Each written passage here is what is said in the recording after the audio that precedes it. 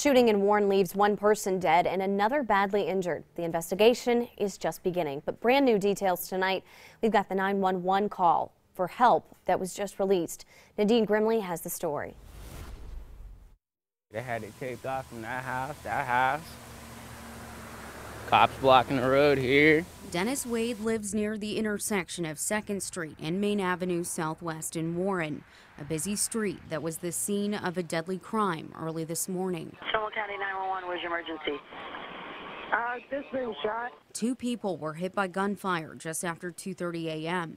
The woman who made that call for help was shot in the back and is expected to survive. But the man she was with, 28-year-old Scott Rockenfelder, died from his injuries. No one need to be getting shot, you know? Like, it's troubling. Now, Captain Robert Masucci tells me that there was an altercation elsewhere, but when the victims ended up here by the intersection of Main Avenue and 2nd Street, they were surrounded and shot.